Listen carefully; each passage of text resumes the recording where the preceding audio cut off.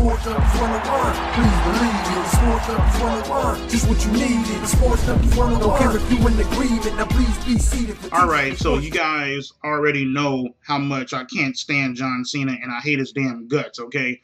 So, but a friend of mine told me on Twitter, he was like, yo, man, and you know, we already know how much you hate John Cena and you think he killed the business. Why don't you make a video, you know, expressing, you know, what good things he's done for the company? You know, and when he said that, it's funny. I couldn't think of a damn thing. I couldn't think of anything. Not a diddly squat. What the heck he's done good for the business. If anything, he done a hell of a lot of bad things, like drive fans away. You feel me? He can't wrestle. You know, but what has he done good for the company? It's like I said before, man, I couldn't think of the diddly squat, okay? You know what I'm saying? I'm trying to think of something off the top of my head here. I couldn't even, I'm trying to go through the process. I'm going to use a big word. I'm trying to transpire what he has bestowed upon me, okay?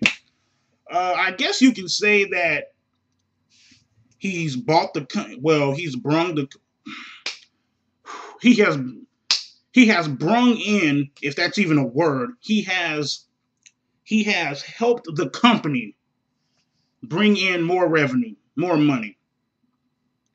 Big damn deal. It still sucks, right? He has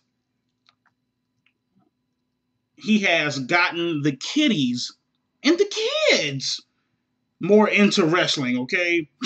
Big damn deal. Let's see. That's pretty much it. John Cena sucks, man. I hate that damn guy. Holla back and have a good one. Screw that guy. He's garbage. He's trash. He's terrible. The guy can't wrestle. He single-handedly killed pro damn wrestling. And y'all have a good one. Sports Nuggets 101. Please believe it. Sports Nuggets 101. Just what you needed. Sports Nuggets 101. Don't care if you in agreement. Now please be seated for teachers for sports.